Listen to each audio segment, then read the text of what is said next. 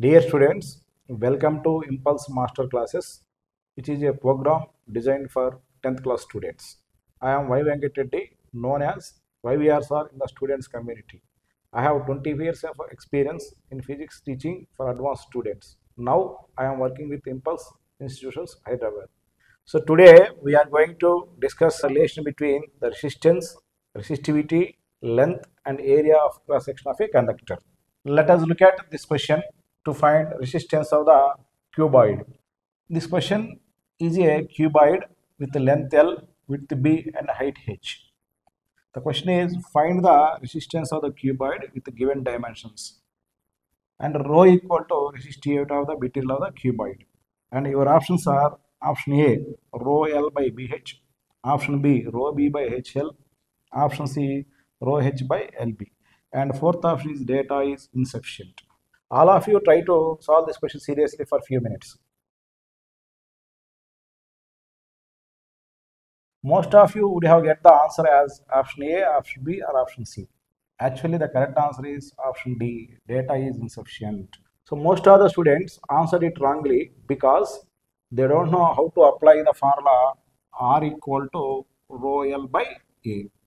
In this formula, many students don't know what is length, what is area of cross section of a conductor. Now I am going to explain how to measure L, how to measure area of cross section in this video. Here L equal to length of the conductor and length of the conductor is measured in the direction of current flow. How to find the direction of current flow? A current will flow from higher potential to lower potential. So without mentioning where the battery is applied, between which points the battery is applied, there is no meaning of length. So now here capital A is area of cross section. What is the area of cross section is? The area of cross section is measured in the direction perpendicular to the current flow.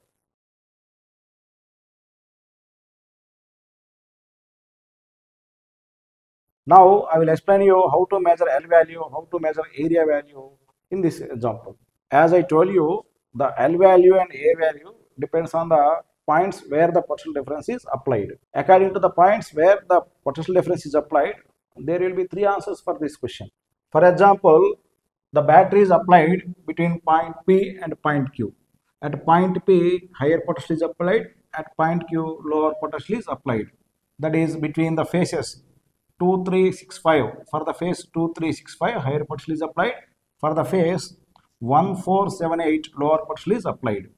And you know, current flows from higher potential to lower potential.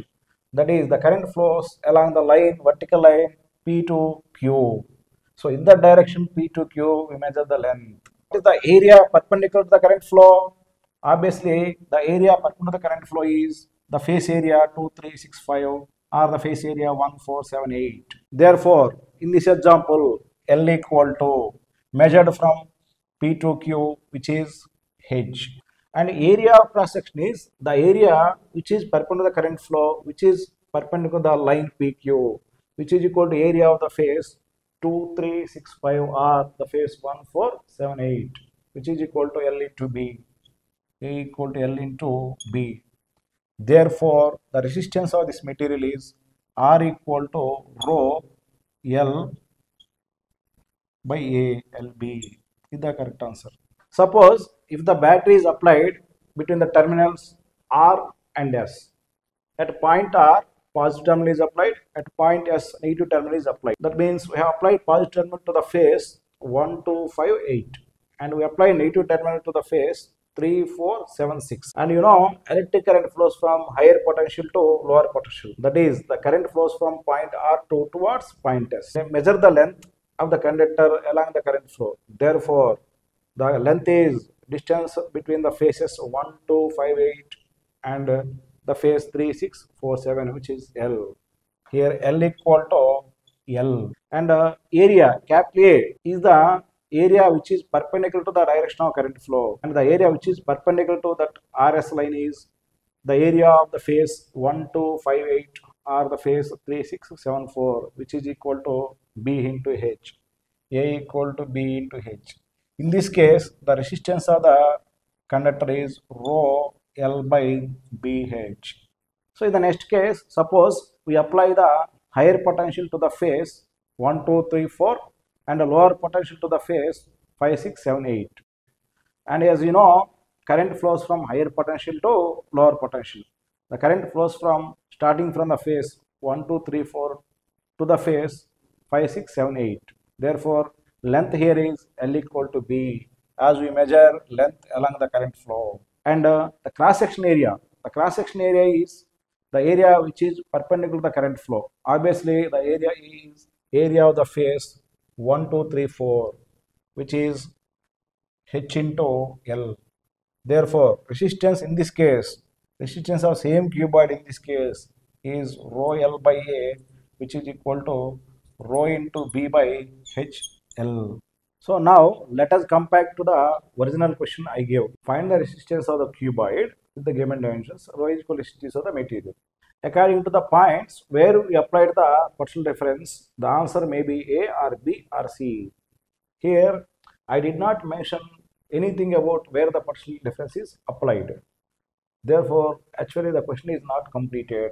Therefore, the answer is data insufficient. Students, it's time for you to solve a problem. In an aluminum bar of sphere cross section, a square hole is drilled and is filled with iron as shown in the figure. The electrical resistivities of aluminum and iron are 2.7 into 10 power minus 8 ohm meter and 1.0 into 10 power minus 7 ohm meter respectively. The electrical resistance between the two faces P and Q of the composite bar is option A 2475 divided by 64 micro ohm, and option B 1875 divided by 64 micro ohm, option C 1875 divided by 49 micro ohm, and option D 2475 divided by 132 micro ohm. In this master class, we understood thoroughly how to apply the formula R equal to rho L by A for finding the resistance of a material. I hope you liked the class. See you in the next class. Thank you.